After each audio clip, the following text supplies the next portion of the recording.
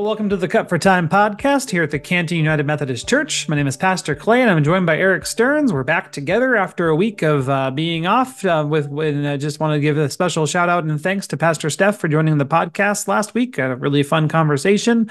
But we're back to dig into my sermon from Sunday, clear up some of the things that were hard about that. It was a very interesting Sunday, and I'm just glad we have the option to pivot to a video message when it's necessary. So, but just a couple things we want to talk about. So let's get into it. So I listened once because it's Sunday was crazy. Sunday was fun. Yeah, that was awesome. Mm-hmm. Everyone just did so well. It was so much fun because it was just so good. I enjoyed that you know how to read a room. Yeah. Just send the song on our way. Mm-hmm. That was pretty good. Yeah, because I remember when you got up there, I was like, do you think he's going to preach much of the sermon? And she goes, I don't know. I think he'll do the whole thing. And I was like, I don't think so. Sure enough, zero. Doing the whole thing was never even a thought in my mind. So the writing process this week, because I knew what Sunday was going to be like, the writing process was so hard because it's just like, okay, how do I make a bite-sized portion that is, worth even talking about, of the sermon? And I had a plan. There's a 3-minute version of the sermon that exists. Mm-hmm. But yeah, no, preaching the entire thing was never even a thought because I knew, between having the podcast and I knew I was going to do video anyway. There was no reason. So yeah, and Sunday was just full and it was fun and yeah, it was good. Yep. So yeah, I had expected that you would have a podcast version anyway. Mm-hmm. Just because I knew how full it was. My goodness, it felt like the Stearns show there for a little bit. You have multi-talented kids, so yes, my children are way more talented than I ever will be. So they did an awesome job. They did, as did you. Don't sell yourself short there. Come on now, you did a great job. Listened once on the way home yesterday. Way home from work. I got to admit, I was a little bit lost, and so I was thinking that you could kind of spend this time to kind of explain the premise and explain it to me a little bit. That's fair. It was a harder sermon to write just because like I said, I knew what Sunday was going to be like. And then just trying, and Advent is hard to write sometimes because it's the same 4 themes every year. And what do you do with the same 4 themes every year? And but I do like how this sermon, where the sermon was supposed to go about just, there is so much peace in there being justice in the world. And we're talking about a peace that brings justice, the just peace part of this, So we're not using, like I said, I started off by talking about Fida's quote about, we should remove just from our vocabulary when we're using it as a limiter. I'm not going to listen to you because you're just a Jax fan, or not going to listen to you because you're just, because there's something that's insufficient about you. I'm gonna look at a task and say, well, I can't do that because I'm just ... That's the wrong way of looking at just, of the word just. But when we're talking about a peace that is just, we're talking about a peace that eventually does bring justice to a situation. So Israel is facing this exile, and yes, Israel made choices to deserve exile, but God declared that it went on long enough. There is peace in the justice that comes from the restoration. Just like there is peace that comes from the justice of who Jesus is, and there is work that we get to do of bringing justice that brings peace then. And it's not easy. It's hard. It's challenging. Isaiah says that in order for this just peace to come, every mountain has to be made low. Okay, cool. That seems hard. And every valley has to be lifted up. Okay, also hard. but that's what it takes. God is doing that work in us and through us and in spite of us. And especially in the Advent context, God is doing that work through the life and ministry of Jesus Christ, through the birth of Jesus Christ, through his life and ministry, through his death and resurrection. Like those are all ways that God is removing those barriers from justice, and removing those barriers that would lead to justice if they are out of the way. It all ties back into, the exile being this time that needs to be over, and God is going to make it so. Like there is going to be a restoration, and then and in the midst of that there's going to be justice for what they've experienced, and that justice then leads to greater faithfulness for the Israelite people. It was a weird week just because it was, there's not a lot that I cut because I Mhm. very intentionally wrote shorter. And then also I had the benefit of just setting up a camera after, everyone left after the Christmas program and recording a sermon. Right. So there were really no constraints. And so I would say the one thing I meant to mention but didn't was the justice of the worship service that we had on Sunday, because I talked about it during church that like my children's sermons, if there's a lot of stuff happening in church, that's one of the first things that gets cut. And Everett has made mention that he notices. And a couple weeks ago, it was another one of our kids in church that was just like, Pastor Clay, you skipped us. Yep, I did. That's hard, isn't that's unjust. And so if I could bring about a little bit of justice by skipping the what I said on Sunday, I'm going to skip the big kids and did it. And I made that choice. I intentionally chose to do a children's sermon that day, and then to let the big people, learn from the children's sermon as much as we can learn from a children's sermon and go from there. So but that was part of that, that just piece of, these kids are feeling ignored, and that's hard, and kudos to them for having the bravery to say something, but then I could have the opportunity presented itself, to bring about that just piece of including the kids at the expense of somebody else when they are so easily, booted from the order of worship. Hmm. Well, and kudos to you to be that approachable to our kids. You know what I mean? Like, Yeah. sure, my children drive you nuts from time to time because they drive me nuts from time to time. But Yeah. you know what I mean. You're a dad, so you get it. Yeah. Um, Yep. but yeah, I think there's a lot of pastors who probably wouldn't be that approachable. So kudos to you as well. The kids kind of enjoy having you around. So Oh, that's awesome. Well, I enjoy being around. So you got some good. There's a lot of really cool kids in our church. So yep. Yeah. A couple weeks ago, Everett and Oliver took turns like driving me around the church because they would just grab a leg and like pull, and wherever they wanted me to go, we were gonna go. I was playing along. I kind of got them in trouble, but oops. So do you want to talk a little bit about just the challenge of Advent and what that's like for you as a pastor who's done it for what, 12 years now? something like that. Yeah. I mean, yeah, it is challenging. I mean, because with Advent and Christmas, you're fighting so much nostalgia, and like people remember like the highlights, and that's what it's supposed to be all of the time. And so like I get compared, and not in a critical way, but just in a way of this is just how this is just how humans work.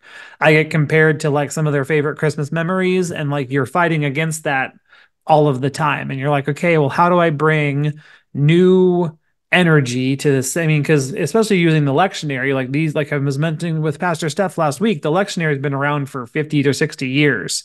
And so it's been the same texts for 50 to 60 years, broken into 3 year rotations. And so that helps. But it's hope, peace, joy, and love. Like it is those four themes and then Christ. Like what do you do with that sometimes gets to be a real challenge. And especially this Advent season for us in the church is difficult because there's so many other things happening.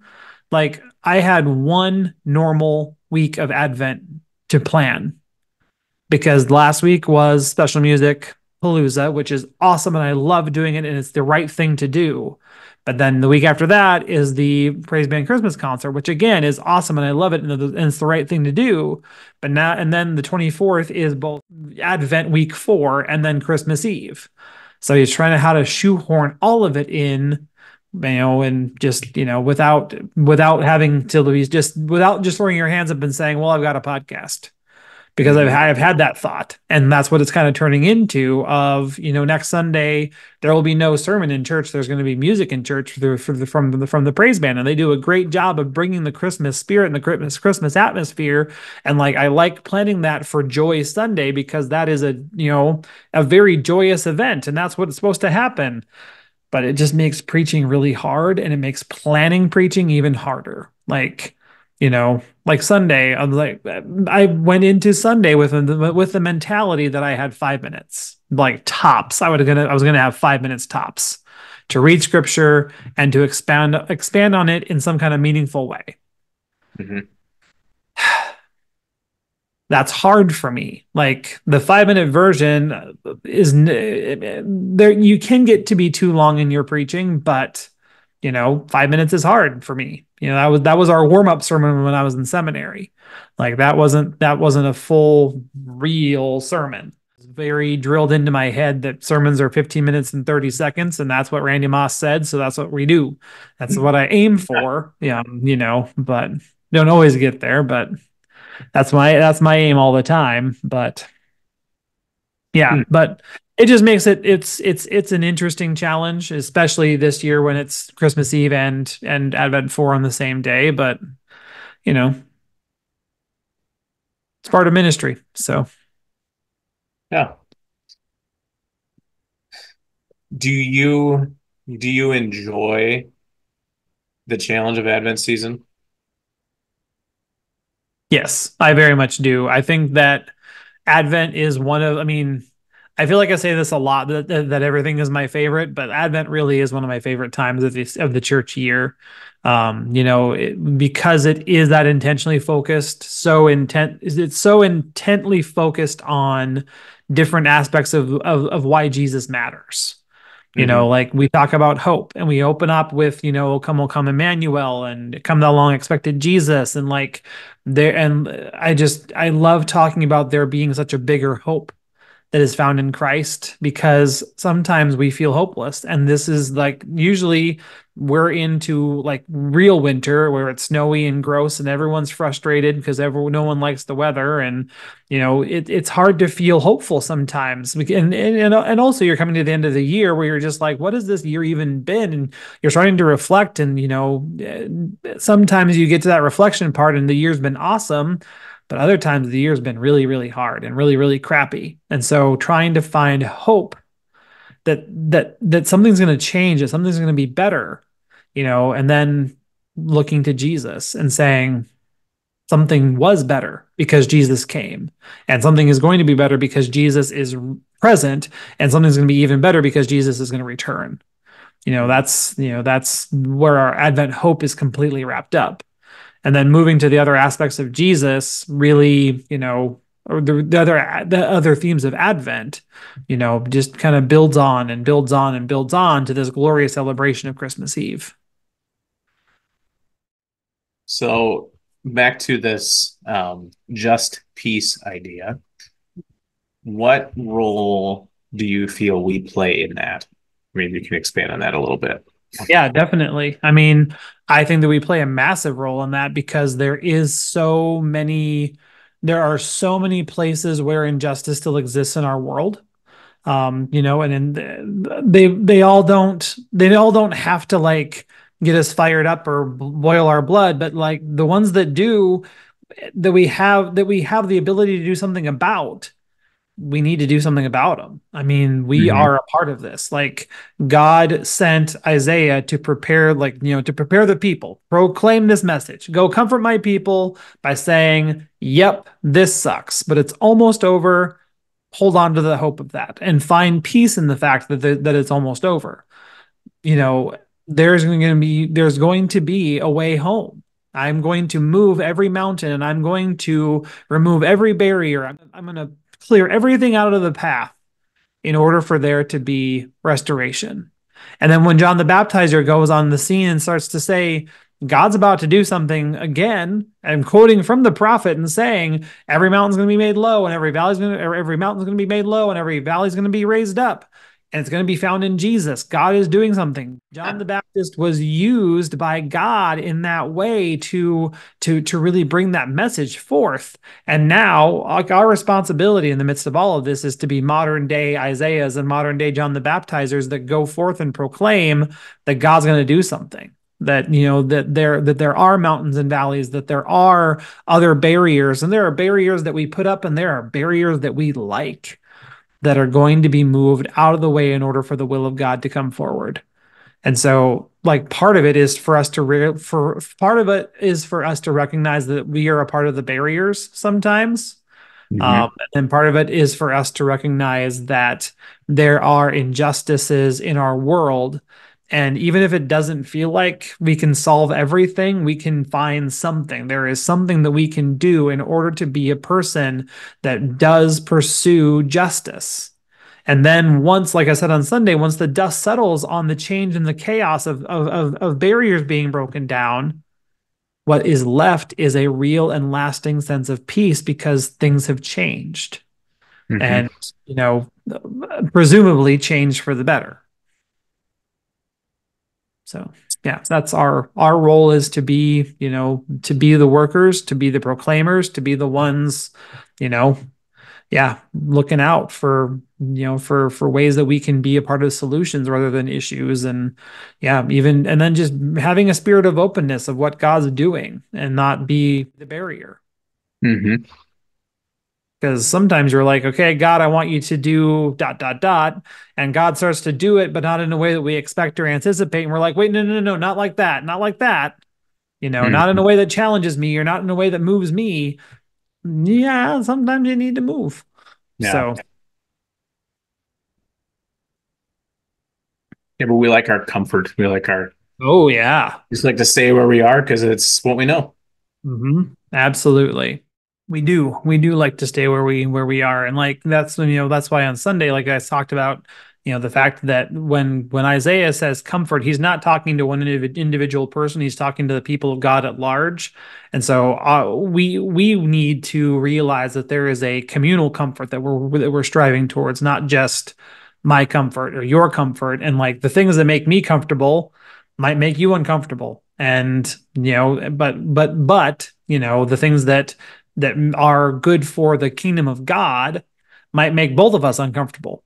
And we just have to deal with that, That's just kind of how it is. You have to always make room for new, and make room for God to do what God wants to do, and for the working of God's will, and for, lost people to be found. Well, all right then. Well, so yeah, you've kind of already hinted at what next week is with Country Christmas with Praise Band.